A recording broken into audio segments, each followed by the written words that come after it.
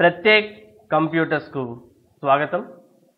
ఇంతకు ముందు వీడియోలో మనం ఇన్పుట్ డివైజెస్ అనే వాటి గురించి తెలుసుకున్నాం. మరి ఇన్పుట్ డివైజెస్ విషయానికి వచ్చినప్పుడు అందులో మొట్టమొదటిది కీబోర్డ్.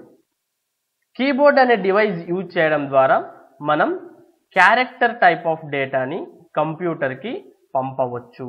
ఎలాంటి డేటాని పంపవచ్చు? క్యారెక్టర్ టైప్ ఆఫ్ డేటాని కీబోర్డ్ అనే దాన్ని ఉపయోగించడం ద్వారా మనం పంపవచ్చు.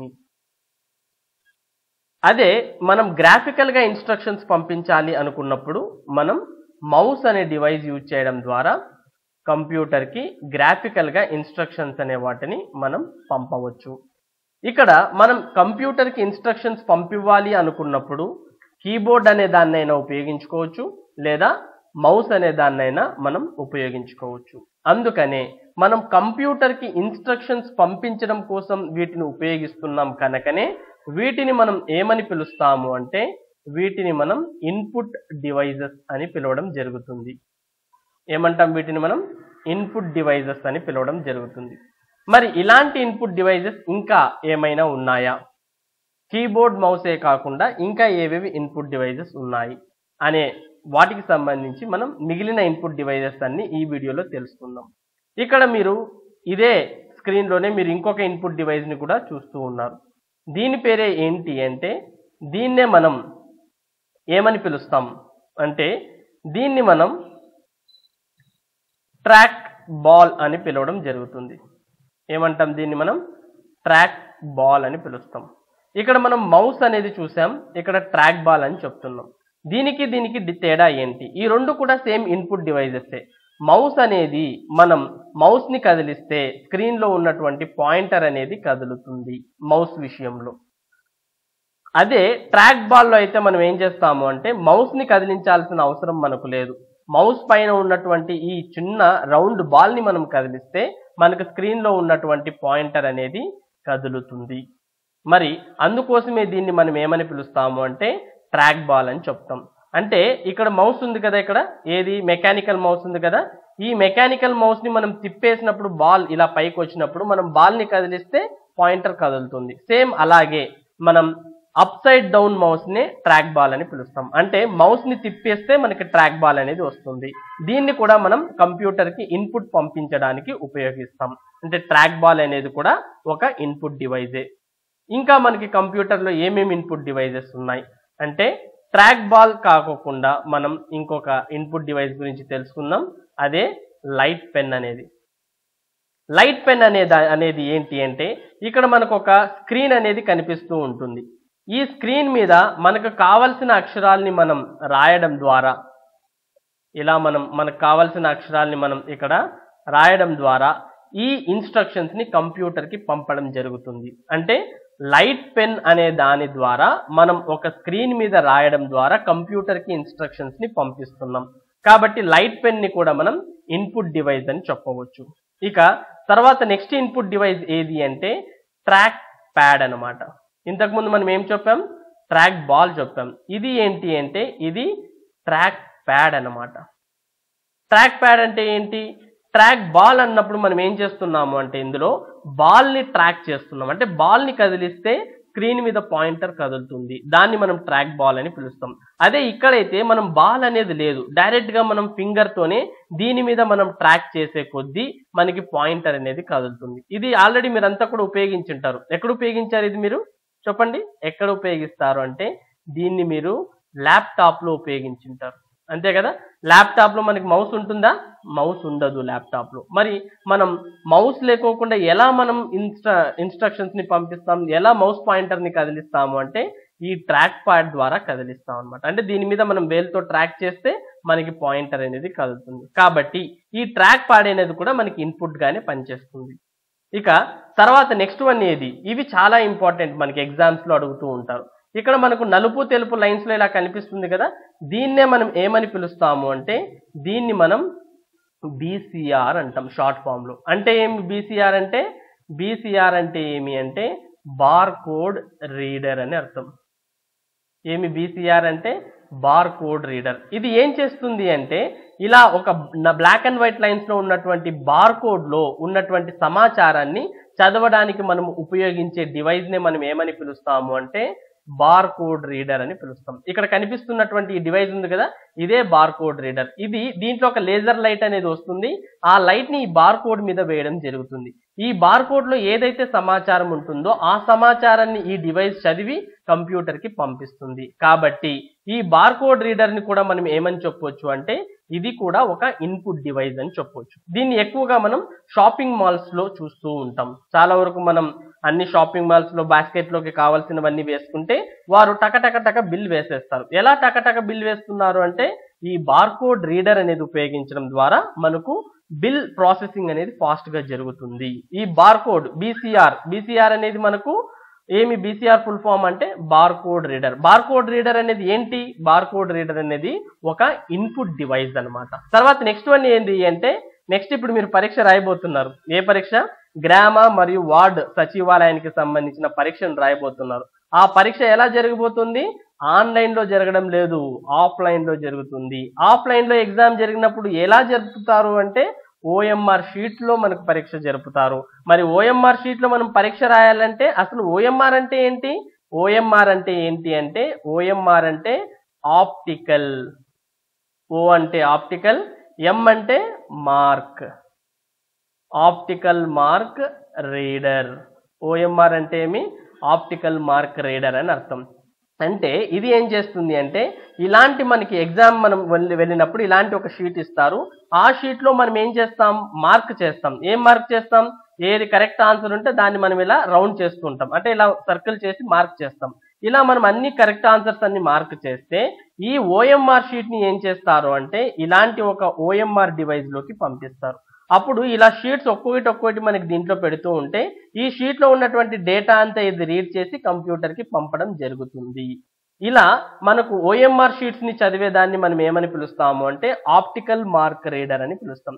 ఇది కూడా ఏం చేస్తుంది? ఈ డివైస్ ఈ ఓఎంఆర్ షీట్స్ లో ఉన్నటువంటి డేటాని చదివి కంప్యూటర్ కి పంపిస్తుంది. కాబట్టి ఓఎంఆర్ అనేది కూడా ఏంటి? ఓఎంఆర్ అనేది కూడా ఒక ఇన్పుట్ డివైస్, కంప్యూటర్ కి ఇన్స్ట్రక్షన్స్ పంపించే డివైస్ అన్నమాట. ఇక తర్వాత నెక్స్ట్ వన్ ఏది అంటే నెక్స్ట్ వన్ ఓసిఆర్. ఏది నెక్స్ట్ వన్?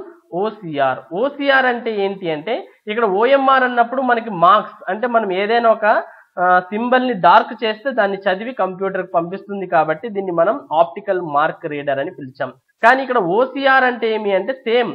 ఓ అంటే ఆప్టికల్, ఆర్ అంటే రీడర్, సి అంటే ఏమి అంటే ఇక్కడ సి అంటే క్యారెక్టర్ అని అర్థం. అంటే ఓసిఆర్ అంటే ఏమి? ఓసిఆర్ అంటే ఆప్టికల్ క్యారెక్టర్ రీడర్ అని అర్థం. ఈ ఆప్టికల్ క్యారెక్టర్ రీడర్ అనేది ఏం చేస్తుంది అంటే ఇక్కడ ఇది మార్క్స్ చదువుతుంది. అంటే మనం చేసిన సింబల్స్ ని డార్క్ చేసిన సింబల్స్ ని చదువుతుంది. అదే ఓసిఆర్ అనేది ఏం చేస్తుంది అంటే ఏదైనా ఒక పేపర్ ని తీసుకుని అందులో ఉన్నటువంటి టెక్స్ట్ మీదకి ఈ ఓసిఆర్ డివైస్ ని పంపంగానే అందులో ఉన్న ప్రతి అక్షరాన్ని చదివి కంప్యూటర్ కి పంపిస్తుంది. ఇప్పుడు ఫర్ ఎగ్జాంపుల్ ఒక టెక్స్ట్ బుక్ ఉందనుకోండి. ఆ టెక్స్ట్ బుక్ లో మ్యాటర్ ని మీరు కంప్యూటర్ లోకి పంపించాలంటే మామూలుగా మనం ఏం చేస్తాం? ఆ టెక్స్ట్ బుక్ ను ముందు పెట్టుకొని అందులో ఉండే మ్యాటర్ అంతా టైప్ చేసుకుంటూ వెళ్తాం. కానీ మనం అవేమీ చేయకోకుండా మనతో ఓసిఆర్ అనే డివైస్ ఉంటే మనకు ఆ టెక్స్ట్ బుక్ మీద ఉండే క్యారెక్టర్స్ మీదకి ఓసిఆర్ డివైస్ ని మనం పంపిస్తే అది అందులో ఉన్న అక్షరాలన్నింటినీ స్కాన్ చేసుకొని కంప్యూటర్ కి పంపిస్తుంది. అటువంటి డివైస్ ని మనం ఏమని పిలుస్తాము అంటే ఓసిఆర్ అని పిలుస్తాం. ఓసిఆర్ అంటే ఏంటి? Optical character reader. మరి ఇలాంటిది ఇంకొక ఇంపార్టెంట్ విషయం ఏంటి అంటే ఎంఐసిఆర్. ఇది బ్యాంక్ ఎగ్జామ్స్ కి చాలా ఇంపార్టెంట్. బ్యాంక్ ఎగ్జామ్స్ లో అడుగుతారు. ఎందుకంటే బ్యాంకుల్లో దీన్ని ఉపయోగిస్తారు కాబట్టి. ఎంఐసిఆర్ అంటే ఇక్కడ చూస్తున్నాం కదా మనం, ఇది ఒక చెక్ అన్నమాట. ఈ చెక్ లో కింద మనకి ఇలా ఒక నల్లని అక్షరాలలో ఒక నంబర్ ప్రింట్ చేయబడి ఉంటుంది. దాన్ని మనం ఏమని పిలుస్తాము అంటే ఎంఐసిఆర్ కోడ్ అని పిలుస్తాం. ఎంఐసిఆర్ అంటే ఏంటి? ఎంఐసిఆర్ అంటే ఏంటి అంటే మ్యాగ్నెటిక్. ఎం అంటే మ్యాగ్నెటిక్, ఐ అంటే ఇంక్, మ్యాగ్నెటిక్ ఇంక్, సి అంటే క్యారెక్టర్, మ్యాగ్నెటిక్ ఇంక్ క్యారెక్టర్ రీడర్. ఏమి ఎంఐసిఆర్ అంటే మ్యాగ్నెటిక్ ఇంక్ క్యారెక్టర్ రీడర్ అని అర్థం. ఇది ఏం చేస్తుంది అంటే చెక్ మీద ప్రింట్ చేయబడినటువంటి మ్యాగ్నెటిక్ ఇంక్ క్యారెక్టర్స్ ని చదువుతుంది. ఏది? ఇప్పుడు ఇక్కడ ఉంది కదా, ఈ డివైస్ ని మనం ఎంఐసిఆర్ డివైస్ అని పిలుస్తాం. దీన్ని దీంట్లోకి ఏం చేస్తాం, ఈ చెక్ అనేది మనం ఇందులోనికి పంపిస్తే ఈ చెక్ మీద ఉన్నటువంటి MICR కోడ్ ని చదివి కంప్యూటర్ కి పంపిస్తుంది. కాబట్టి MICR ని మనం ఏమని పిలుస్తాము అంటే MICR ని కూడా ఇన్పుట్ అని పిలుస్తాం. ఇన్పుట్ అంటే ఏంటి ఇన్పుట్ అంటే కంప్యూటర్ కి ఇన్పుట్ లోపలికి పంపించేవన్నీ కూడా ఇన్పుట్ డివైజెస్. మౌస్ అనేది గ్రాఫికల్ గా పంపిస్తే, కీబోర్డ్ అనేది క్యారెక్టర్స్ ని పంపిస్తుంది, బార్ కోడ్ అనేది బార్ కోడ్ లో ఉన్నటువంటి సమాచారాన్ని చదివి పంపిస్తుంది, OMR అనేది OMR షీట్ లో ఉన్న సమాచారాన్ని చదివి పంపిస్తుంది, OCR అనేది పేపర్ మీద ఉన్న క్యారెక్టర్స్ ని చదివి పంపిస్తుంది, MICR అనేది చెక్ మీద ఉన్న క్యారెక్టర్స్ ని చదివి పంపిస్తుంది. ఇలా చదివి పంపించే వాటన్నిటిని మనం ఇన్పుట్ డివైజెస్ అని పిలుస్తాం. ఇలాంటి ఇన్పుట్ డివైజెస్ మరిన్ని ఉన్నాయన్నమాట. ఓకే, మనకి ఏ డివైజ్ లేకోకుండా మనం డైరెక్ట్ గా ఏం చేస్తాము అంటే డైరెక్ట్ గా మనం ఫింగర్స్ తో టచ్ చేస్తూ కూడా ఇన్స్ట్రక్షన్స్ ని కంప్యూటర్ కి పంపిస్తాం.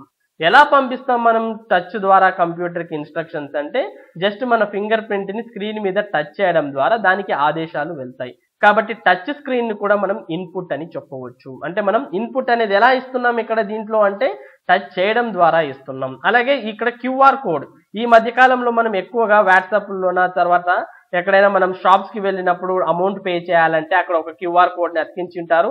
ఆ QR కోడ్ ని మనం స్కాన్ చేసి వాళ్ళకు డబ్బు పే చేస్తూ ఉన్నాం. మరి ఆ QR కోడ్ ని కూడా మనం ఇన్పుట్ గా చెప్పవచ్చు. అంటే QR కోడ్ అనేది ఇలా మనకు బార్ కోడ్ అనేది బ్లాక్ అండ్ వైట్ లైన్స్ లో ఉంటే QR కోడ్ అనేది బ్లాక్ అండ్ వైట్ డాట్స్ లో ఉంటుంది. దీన్ని మనం ఏమని పిలుస్తాము అంటే దీన్ని మనం QR కోడ్ అని పిలవడం జరుగుతుంది. మరి QR అంటే ఏంటి అంటే ఇక్కడ Q అంటే క్విక్ అని అర్థం. ఏమి Q అంటే క్విక్, R అంటే రెస్పాన్స్. QR కోడ్ అంటే ఏమి క్విక్ రెస్పాన్స్ కోడ్ అని అర్థం అన్నమాట. ఇది కూడా మనకి క్విక్ QR కోడ్ అనేది దాన్ని రీడ్ చేసే దాన్ని కూడా మనం ఇన్పుట్ గా చెప్పవచ్చు. క్విక్ QR కోడ్ అనేది అనమాట. ఇక తర్వాత నెక్స్ట్ వన్ ఏంటి అంటే మన యొక్క ఐరిష్ ని చదివి కూడా కంప్యూటర్ కి పంపిస్తాయి కొన్ని డివైజెస్. అలా ఐరిష్ అంటే మన యొక్క కంటిలోని ఐరిష్ ని రీడ్ చేసి కంప్యూటర్ కి పంపించే వాటిని కూడా మనం ఏవైతే రీడ్ చేస్తున్నాయో ఆ డివైజెస్ ని కూడా మనం ఇన్పుట్ డివైజెస్ గా చెప్పవచ్చు. సేమ్ అలాగే మన యొక్క వేలి ముద్రను చదివే డివైజెస్ ఉంటాయి. వేలి ముద్రను మనం ఏమంటుంటాం బయోమెట్రిక్ అని పిలుస్తాం. ఆల్రెడీ మనకు తెలుసు, మనం రేషన్ షాప్ కి వెళ్ళినప్పుడు ఎలా మనం రేషన్ ఇస్తున్నారు అంటే మనం థంబ్ అనేది వేసినప్పుడు ఏమవుతుంది, మనం థంబ్ అనేది మన వేలి ముద్రను ఆ మిషన్ లో పెడితేనే మన వేలి ముద్రని ఆ మిషన్ అనేది చదివి కంప్యూటర్ కి పంపిస్తుంది. పంపించినప్పుడు మన వేలి ముద్ర కరెక్ట్ గా ఉంటే అప్పుడు యాక్సెప్ట్ చేస్తుంది, లేదు వేలి ముద్రలు తేడాగా ఉంటే అప్పుడు యాక్సెప్ట్ చేయదు. అంటే ఈ మిషన్ ఏం చేస్తుంది, వేలి ముద్రను చదువుతుంది. కాబట్టి బయోమెట్రిక్ మిషన్స్ కూడా కంప్యూటర్ కి ఇన్పుట్ గా పనిచేయడం జరుగుతుంది. ఈ విధంగా మనకి కంప్యూటర్ లో ఇవన్నీ కూడా ఇన్పుట్ డివైజెస్ అన్నమాట.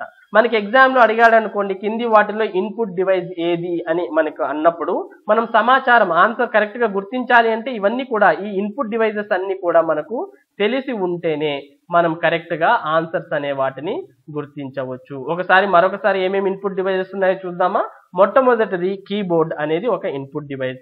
రెండవది మౌస్, ఇది గ్రాఫికల్ గా ఇన్స్ట్రక్షన్స్ ని కంప్యూటర్ కి పంపిస్తుంది. మూడోది ట్రాక్ బాల్, ఎలాగైతే ఇక్కడ మౌస్ అనేది ఉందో సేమ్ అలాగే మనకి ట్రాక్ బాల్ అనేది కూడా పనిచేయడం జరుగుతుంది. ఇక నాలుగోది లైట్ పెన్, ఐదవది ట్రాక్ ప్యాడ్, ఆరవది BCR బార్కోడ్ రీడర్, ఆరవది OCR, ఏడవది OMR, ఎనిమిదవది MICR మ్యాగ్నెటిక్ ఇంక్ character reader, తొమ్మిదవది touch screen, పదవది Irish అనే దాన్ని చెప్పొచ్చు. ఇక 11వది QR కోడ్, 12వది బయోమెట్రిక్. వీటన్నిటితో పాటు ఇంకొక ఇన్పుట్ డివైస్ కూడా ఉంటుంది. అదే ఏంటి అంటే అది జాయ్స్టిక్ అన్నమాట.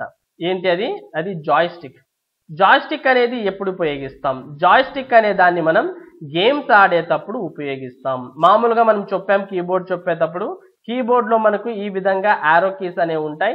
మామూలుగా కీబోర్డ్ లో ఈ కీస్ యూజ్ చేయడం ద్వారానే మనం మామూలుగా కీబోర్డ్ లో గేమ్స్ ఆడుతూ ఉంటాం.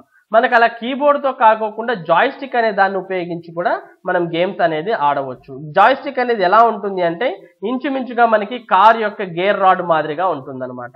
ఎలా ఉంటుంది, కార్ యొక్క గేర్ రాడ్ మాదిరిగా ఉంటుంది.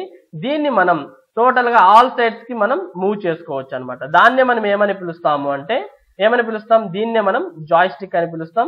దీన్ని మనం టోటల్ గా 4 సైడ్స్ కి మనం కావాలనుకున్న సైడ్ కి దీన్ని మూవ్ చేయొచ్చు అనమాట. మూవ్ చేయడం ద్వారా గేమ్స్ ఆడవచ్చు. ఇది కూడా మన క్వశ్చన్ ఎగ్జామ్ లో అడగవచ్చు.